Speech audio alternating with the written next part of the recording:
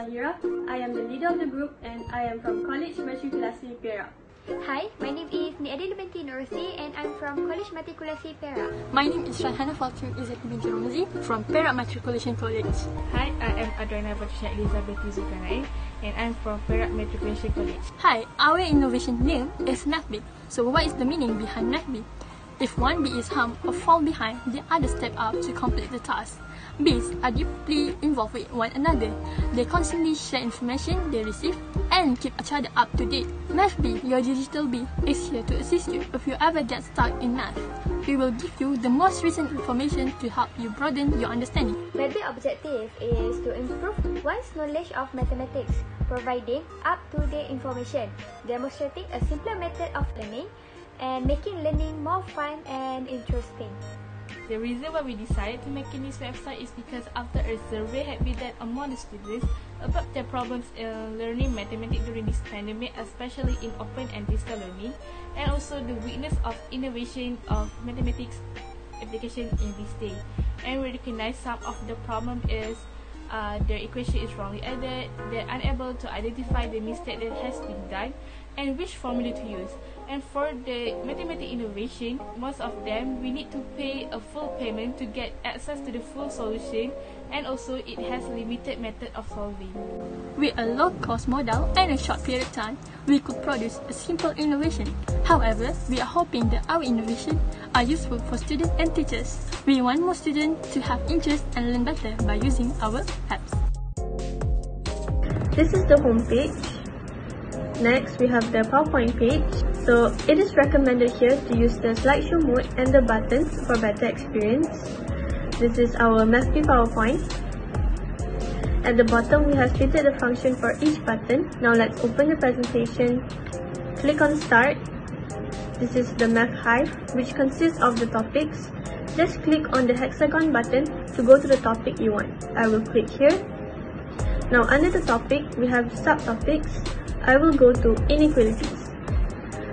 Under inequalities, these are the things that we will learn. So I will go to solving quadratic inequalities. Now we have notes, we have previous year's questions, we have steps of solutions, we have quiz, we have math bingo. I will first go to note. Just click on the next button to go to the next page. Now these are the methods. Just click on the method you would like to see. I will go to the graphical method. This is the tips button, just click on it for some useful piece of information and click back on it to close the tips. Now let's go to the next page. Just click on the back button to go to the previous page and the exit button to exit the note section. Alright, now let's go to the steps of solutions. Alright, the step solution we have 3 methods also. Now let's see the real number line. So these are the solutions for real number line. Just if you are not clear about any of the steps, just click on the plus button to see extra information. Now let's press exit. Let's go to the previous year's questions. We have listed the years in each level. Just click on the button. These are the questions from 1999 to 2004. I will go to 2001, question 2. Alright, this is the question. And the green colored box is the answer. Click on this button to check the solution. This is the solution, and as usual, click on the plus button for extra information.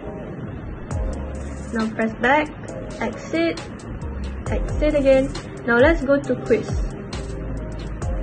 Press start, this is the question, and click on the hints button for some help. Now click on the box to choose your answer. So click on the plus button to check why is it wrong. And go back and do the same for the other answers. And you can click on next to proceed to the next question. Now I will press exit, exit again, and let's go to Math Bingo. Press start. On the left hand side we have the question, instruction and hints. Click on the box to choose your answers. Now check answer. Bingo! Let's exit, exit, back, exit, and we're done. Now let's go back to the MathBee website, go to the feedback form. Don't forget to fill in the feedback form after you have tried the MathBee PowerPoint. Here are some responses from the people who have tried our MathBee PowerPoint.